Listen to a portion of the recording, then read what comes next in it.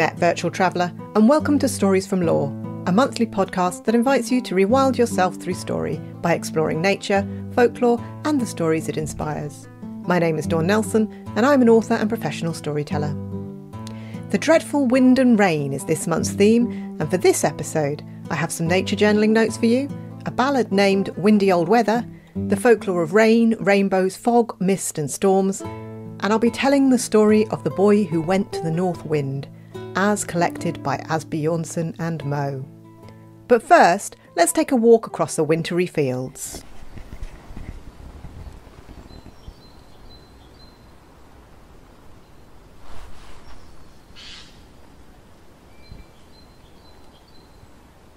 I'm making my way up the hill. Towards the end of December. It's been a very, very mild winter this winter. There's a southwesterly wind, so the wind's quite warm too. And I'm watching the birds through the bare branches of the trees. You may have heard the screech of a jay. And above me are two buzzards who are also shouting at each other.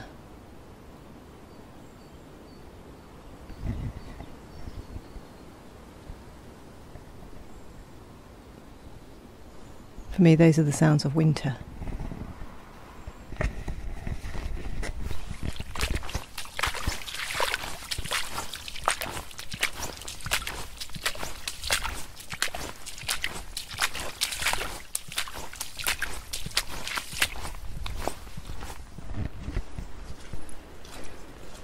I'm walking along the far end of the field before I head back down across the mud and then through the little bit of woodland that's there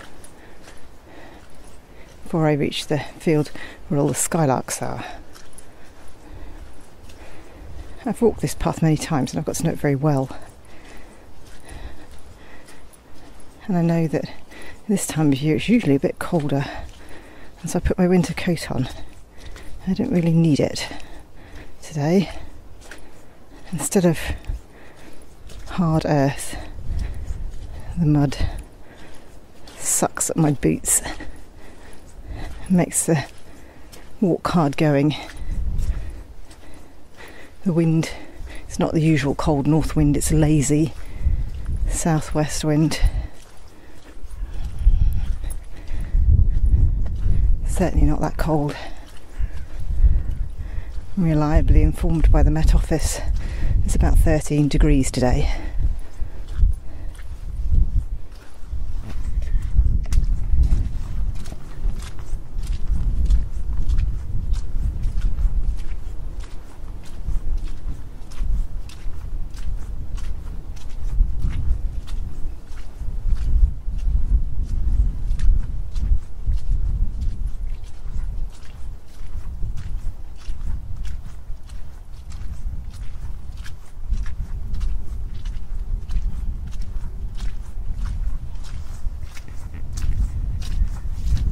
I'm on my walk again at the top of the hill. The wind is colder today and there is a thick fog which hugs the horizon. It's about 2:30 in the afternoon, but you'd think it was nearer sunset. I can't see the sun at all, it's completely hidden in a blanket of clouds, and the winter trees are dark against the sky. Crows and the rooks still plunder what they can from the fields. You might be able to hear them occasionally.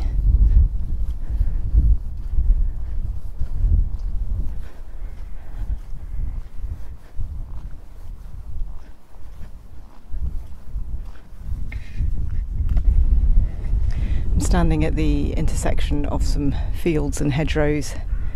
There's a good strip across the flat land at the top of the hill here where the wind can just whip across the top of the fields. It demonstrates quite nicely how important hedgerows are, not just for the wildlife but for the nutrients that are in the topsoil of these fields as well. Stops them all being blown into one field, or no fields at all even.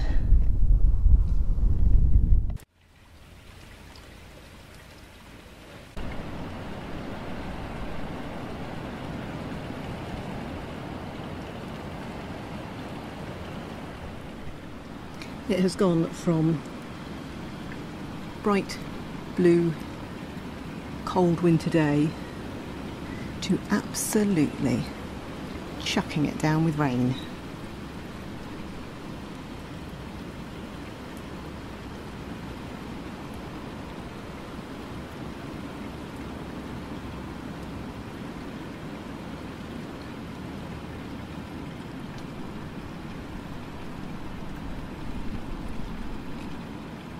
The wind at some points is sweeping it almost horizontally,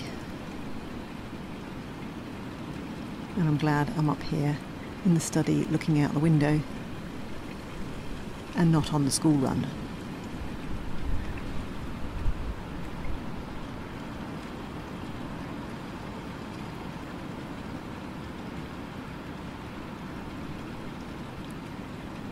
We're obsessed with the weather in this country. It's kind of our conversation starter, if you like.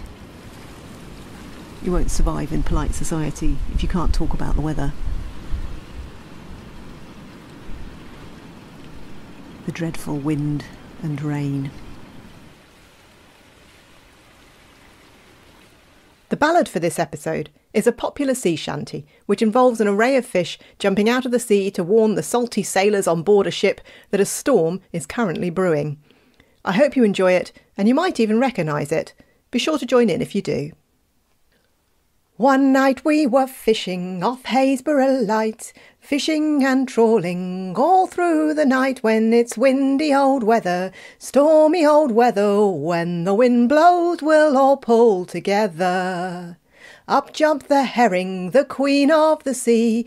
He sang out, "Old skipper, you can't catch me in this windy old weather, stormy old weather. When the wind blow, we'll all pull together." Up jumped the mackerel with spots on his back. He sang out, "Old skipper, come square your main tack in this windy old weather, stormy old weather. When the wind blow, we'll all pull together." Up jumped the crab with his great long claws. He sang out, "Old skipper, you'll run her ashore in this windy old weather, stormy old weather. When the wind blows, we'll all pull together." Up jumped the rooker, his back hard and tough. He sang out, "Old skipper, you will burn the duff in this windy old weather, stormy old weather. When the wind blows, we'll all pull together." Up jumped the sprat, the smallest of all. He sang out, "Old skipper, you will lose your trawl in this windy old weather, stormy old weather. When the wind blows, we'll all pull together." Up jumped the whiting with silvery eyes. Said, "You haven't got long on the sea for to ride in this windy old weather, stormy old weather. When the wind blows, we'll all pull together." Up spoke the skipper, "The saying is right. We'll haul up our trawl and we'll go home tonight. In this windy old weather, stormy old weather. When the wind blows, we'll all pull together. Windy old weather, stormy old weather. When the wind blows, we'll all pull together."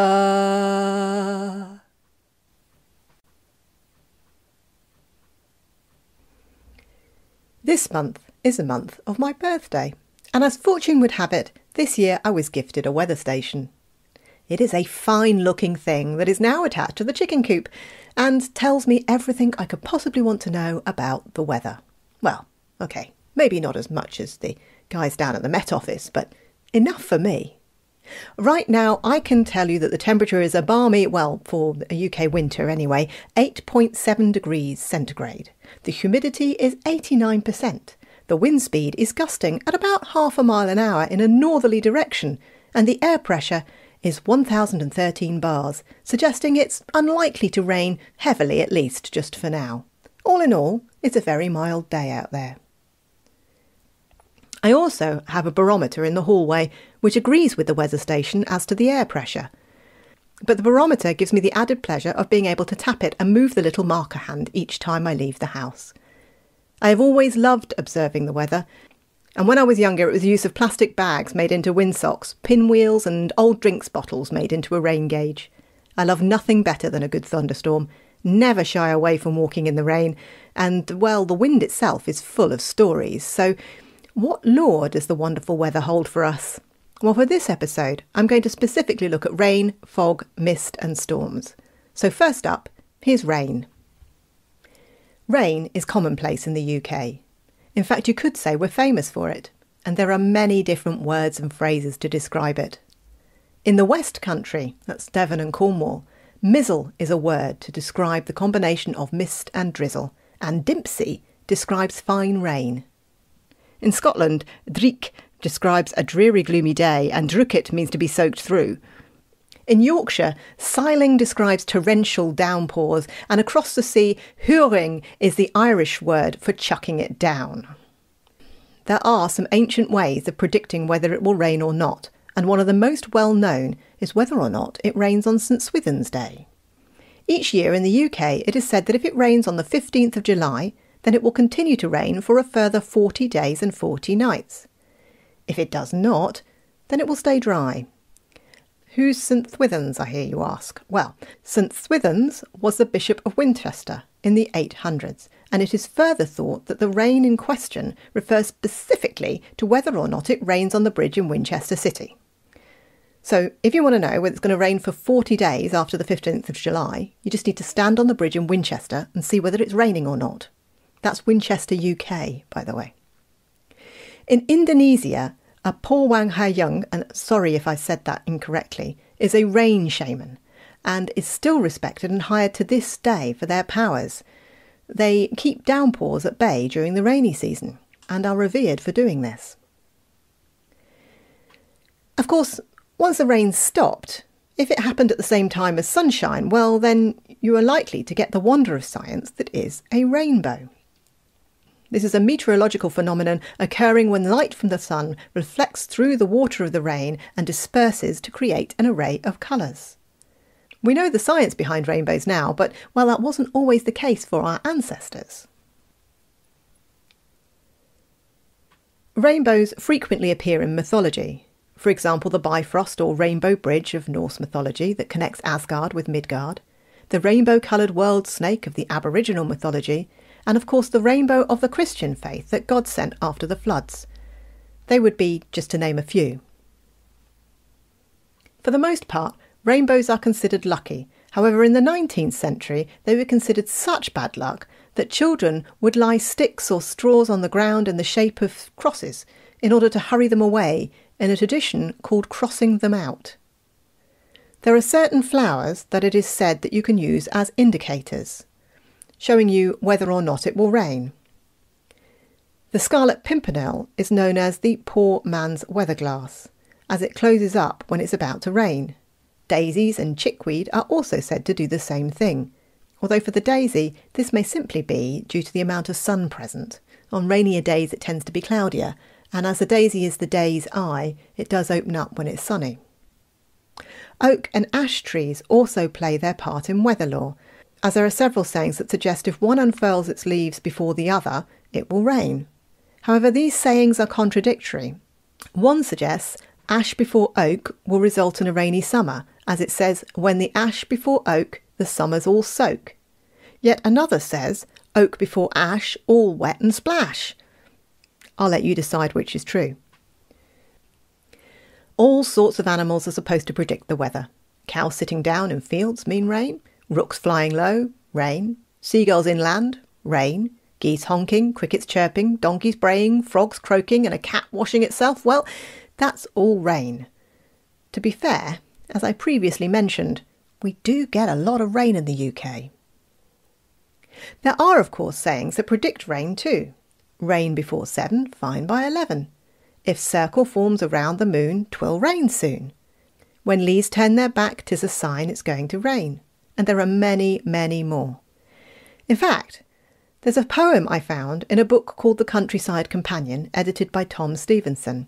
The publication date is unknown, I'm afraid, but this poem pretty much lists most of these indicators for rain, and this is how the poem goes. The hollow winds begin to blow, the clouds look black, the glass is low. Last night the sun went pale to bed, the moon in shadows hid her head.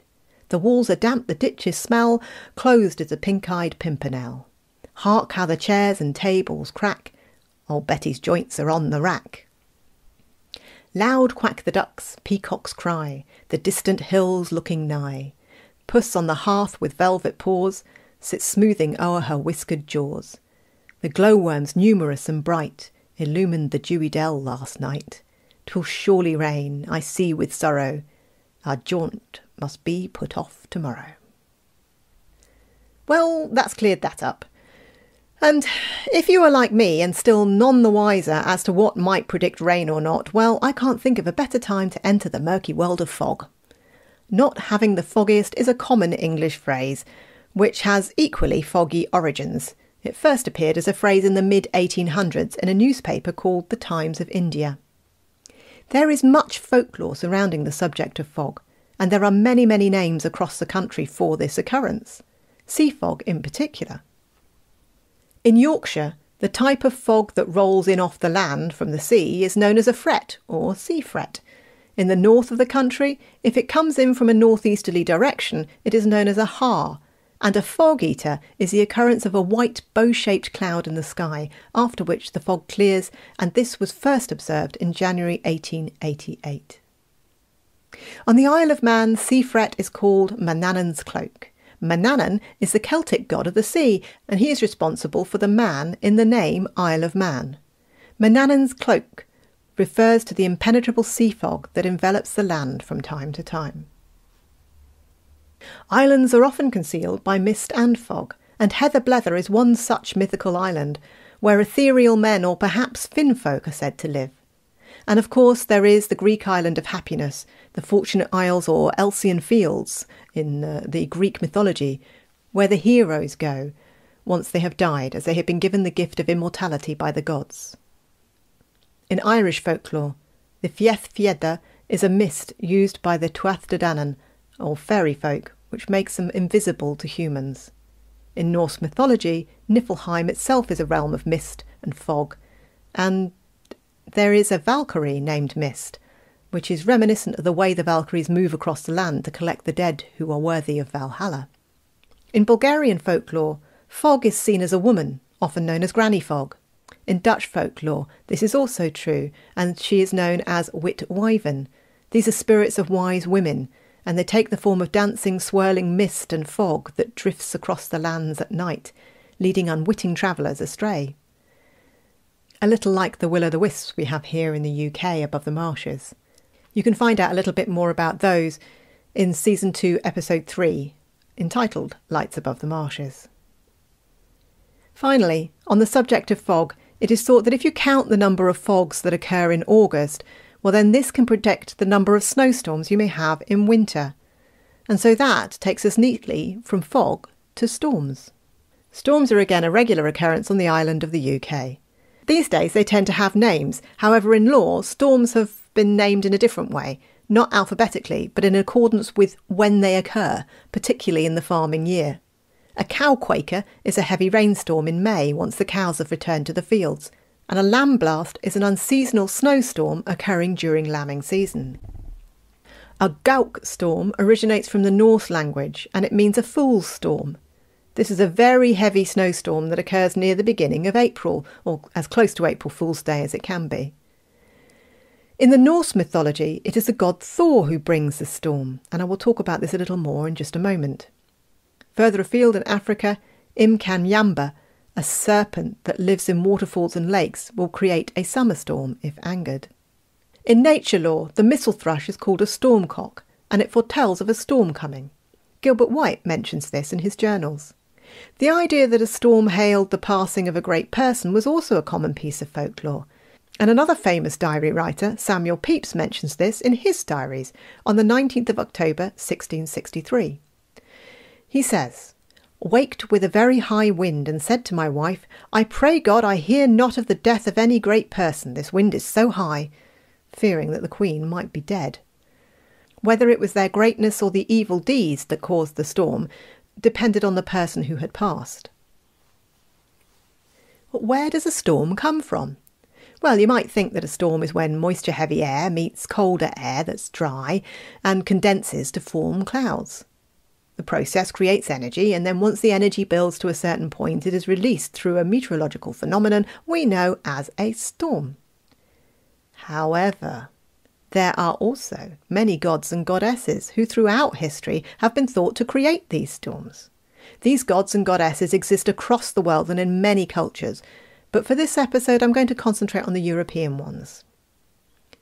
Thor is a god that many of us will be familiar with, and in fact his name is used in everyday language far more than you might expect, as Thursday was named after the god of thunder. For the Norsemen or Vikings, Thor was his name, and for the Anglo-Saxons it was Thunar. The name Thor itself means thunder, and the wheels of Thor's chariots are thought to be the source of the rumbling. He is said to be able to control the winds, showers and fair weather. If you hear a storm, then Thor is approaching in his chariot pulled by his magical goats, Snarler and Grinder. So now we know where thunder comes from, but where does Thor get the lightning from? Well, Thor is also pretty famous for fighting giants, and one of those giants was Hrungnir. Hrungnir fought Thor with a whetstone as his weapon of choice. He threw the whetstone at Thor and it shattered. A small piece of the whetstone lodged in Thor's forehead. It is from this piece of whetstone that the lightning sparks whenever there is a storm. In Roman mythology, Jupiter was the sky god and the creator of thunder. He doesn't have anything that creates that thunder like Thor does, he just simply possesses it. He uses thunder as a weapon, and if there is a storm then it's likely that Jupiter is annoyed. Interestingly, Jupiter, the planet, is a planet of many storms, and these are lightning storms and have been the subject of much debate. The NASA spacecraft Juno is attempting to research the source of this lightning, and it is currently not apparent to scientists. Of course, the original European god of lightning was not Thor or Jupiter, but was in fact Zeus from the Greek pantheon. He too possesses the power of the storm rather than creating it from something like a whetstone or wheels of his chariot. In both the Greek and Roman mythology there are, of course, other deities for lightning and other elements of weather. Folklore was a Roman weather goddess associated with lightning, and Astrape and Bronte were the Greek twin goddesses of lightning. Closer to home, the Celtic god of thunder is thought to be Tyrannus. He seems to bear a very similar resemblance to the previously mentioned gods, as he has a beard, holds a thunderbolt in one hand and a wheel in the other. He's a sort of mash-up of Mediterranean and Scandinavian mythology. The wheel is thought to represent the turning of time through day and night, and this is what gives us the indication that he was a sky god. Of course, science shows us that there are other explanations for weather. And indeed, science now shows us that our climate is changing rapidly. And in fact, we are in a situation where we have a climate crisis. We cannot deny this. And recently, I read a book called The Nature of Winter by Jim Crumley, where he talks about what he sees as the disappearance of winter in the Highlands of Scotland as our planet gets warmer. Many people have observed the changes. Many scientists have observed these changes and are warning us that we need to do something about this. In the UK, we had the warmest New Year's Eve that has been on record. And many of the temporary ice rinks that we have at this time of year melted and made it impossible for people to skate. I'm sure that I am preaching to the converted here. We all know that there is a problem and we need to do our bit. There are many ways you can do this, but I think a good place to start is connecting with the land and the world outside. And you can do this through local charities such as the National Trust, English Heritage And you can also help those charities that are campaigning to get governments to make the right choices in terms of policy. As you all know, the purpose of this podcast is to help connect us with the land and nature through the lessons of our ancestors and story, and in this way help us to see how we can do our bit to help the earth. And so, without further ado, I think it's time for a story. And this month's story I have chosen for you is called The Boy Who Went to the North Wind. It's a story collected by two Norwegian story collectors called Asbjornsen and Moe.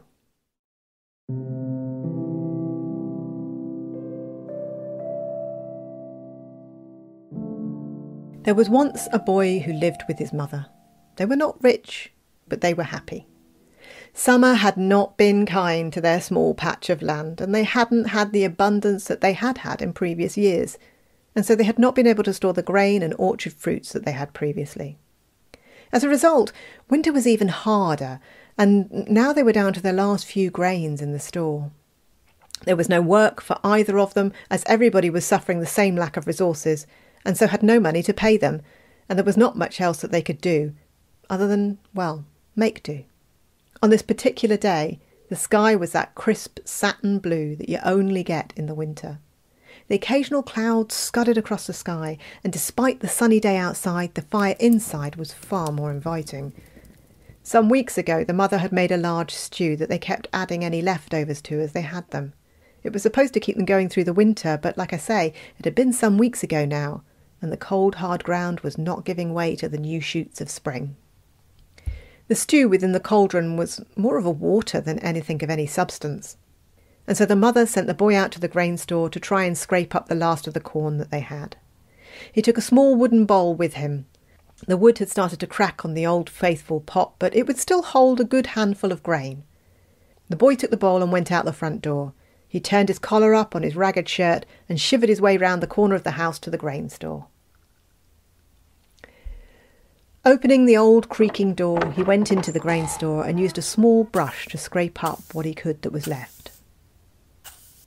Opening the grain store door, he went to make his way back into the house, when a wind whipped up and blew away all the grain within the bowl.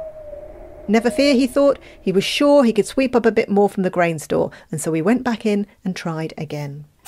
This time, the bowl was probably nearly half full. He opened the door slowly so as not to cause a draught to blow away the grain again, and he tried to sneak back around the side of the house, but the cold north wind blew again and blew all of the grain up out of the bowl. By this point the boy was despairing, and when he went back into the grain store he had to work hard to dig away at the corners of the store to find what grain was left in there. This grain was barely worth eating.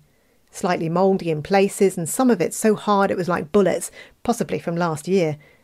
As he left the grain store, he held the bowl tight against his chest, protecting it with his arm. But there was no saving this last meagre bit of grain from the north wind, for it blew again and took with it everything that was left in the bowl. The boy did not know what to do, because he could not go back into the house without any grain. He knew his mother would blame him for losing the grain, and when he knew that the true culprit was the north wind. And so it was that he made up his mind to travel to the castle of the North Wind and ask for the grain back. He took nothing with him but the cracked little wooden bowl, and he set off along the riverbank towards the forest. Through the fields he walked and over the mountains topped with snow. It had taken him most of the day to get to the frozen lands where the North Wind lived, and when he reached the castle of the North Wind, well, he was blue with cold. He slowly lifted his frozen hand and knocked on the big wooden door. The north wind smiled down at him with his bright red cheeks, long grey beard and wild hair, and said, "Well, hello. Why have you come to my door, little boy?" The boy's lips were so cold he could barely speak, and so he did what he knew always warmed his heart, and he sang to the wind. Oh, the north wind blew my grain away. Oh, the north wind blew. Oh, the north wind blew my grain away. Oh, the dreadful north wind blew. "Oh," said the north wind, "well, I can see that you are very hungry, and so to replace your grain, I will give you a magic tablecloth. All you have to do with this tablecloth is lay it out wherever you'd like to feast, and say to the tablecloth, 'Lay, tablecloth, lay.'" The boy could not believe his luck, and so he took the red gingham tablecloth from the North Wind, folded it up and placed it in his pocket. He thanked the North Wind heartily and hurried back along the path home. Well, of course, it had taken him a long time to get to the castle of the North Wind, and so as the short winter day grew to a close, it got dark and colder still. The boy needed somewhere to shelter for the night, so when he stumbled upon a tavern in the woods with bright lights and merry singing from inside, well, of course, he went in. He asked the tavern owner if he may have somewhere to sleep. The owner looked the boy up and down. He had hollow cheeks from hunger and was wearing rags. He clearly had no money. And the owner wondered how he might pay for the amenities, and so he asked. The boy replied that he could pay him with 3 roast ducks. Well, this was worth a lot of money to the tavern owner, and he agreed, not really knowing where this boy was going to conjure these ducks from. But conjure he did, for he threw the tablecloth across one of the tavern tables and called to it, "Lay, tablecloth, lay!" And there before the tavern owner and all those that were in the tavern that evening appeared the most magnificent feast. Not just 3 roast ducks, but chickens, roast pig, beef, gravy, bread and small ale, not to mention the desserts of custard and meringues and enormous cakes topped with cream. The tavern owner was most pleased with his payment, but his eyes also saw a further profit. He set the boy up in the most luxurious bedroom in the tavern, which was right next to his own, funnily enough. And then in the dead of night he crept into the boy's room as the boy slept. The boy was sleeping with a red checked tablecloth tucked under his arm, and the tavern owner carefully slid the magic tablecloth out and replaced it with his very own, very unmagical tablecloth. In the morning the boy was keen to return home to show his mother the bounty he had recovered from the wind. After all, she would probably be worried. You see, he left without telling her where he was going, didn't he? Indeed, when he did eventually make it back through the forest, through the fields and along the river to the house, well, his mother was worried, and then cross. Very cross. "Where have you been?" she said. "Why did you not bring the grain in? I have been waiting for you all night." The boy explained his journey all the way to the castle of the North Wind, and how the North Wind had given him this magical tablecloth, and he threw the tablecloth onto their own kitchen table and shouted, "Lay, tablecloth, lay!" But, of course, nothing came from the tablecloth. Nothing at all. "You stupid boy!" shouted the mother. "You have been conned by the North Wind. Never have I heard such a ridiculous story." I'll show you, mother, I'll show you," he said. "I will return today to the North Wind, and I will tell him that the tablecloth no longer works, and that he must give us compensation for the grain that he has blown away." "Stupid boy," repeated the mother. And so the boy set out once more, taking nothing with him but the little cracked wooden bowl, along the river bank towards the forest. Through the fields he walked, and over the mountains topped with snow. It again took him most of the day to get to the frozen lands where the North Wind lived, and when he reached the front door of the castle of the North Wind, he was again blue with cold. Once more he slowly lifted his frozen hand and knocked on the big wooden door, and once again the North Wind, with his bright red cheeks, long grey beard and wild hair, opened the door, looked down at the young boy and said, "Well, hello again. Why have you come to my door this time, little boy?" And the boy sang. "Oh, the North Wind blew my grain away. Oh, the North Wind blew. Oh, the North Wind blew my grain away. Oh, the dreadful North Wind blew." "But I did give you a tablecloth as compensation," replied the wind. "But, sir, the tablecloth no longer works," replied the boy. "I see." The North Wind was confused, but wanted to make right what had happened. "Very well. Then I will give you a sheep.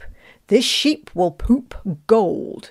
All you have to do is say, 'Poop, sheep, poop,' and you will have more riches than you know what to do with." Well, the boy believed the wind more than he could believe his own luck, and so he set off on the path again. The sun began to set, and once more the boy needed to seek shelter, and again he found a tavern in the forest with bright lights and singing voices coming from within it. This time the tavern owner welcomed him with open arms and offered him a feast on a red checkered tablecloth. When the boy had eaten his fill, the tavern owner asked him how he was going to pay for it. And well, the boy brought in the sheep he had tied up outside. The tavern owner wasn't too pleased about having livestock in his inn. However, he waited to see what might happen. You can imagine his horror when the boy shouted out, "Poop, sheep, poop!" But I'm sure you can also imagine his delight when the sheep started to poop gold all over the tavern floor. Well, this was truly wondrous. So the tavern owner again gave the boy the best room in the house. And so it was that the boy went to sleep in the same luxurious room, and this time he took the sheep with him, for he was not losing such a valuable asset now that everybody knew what the sheep did. In the night, though, the same thing happened, and the tavern owner, stealthy and sly, crept into the room where the boy slept. He replaced the sheep that pooped gold for a sheep that, well, pooped.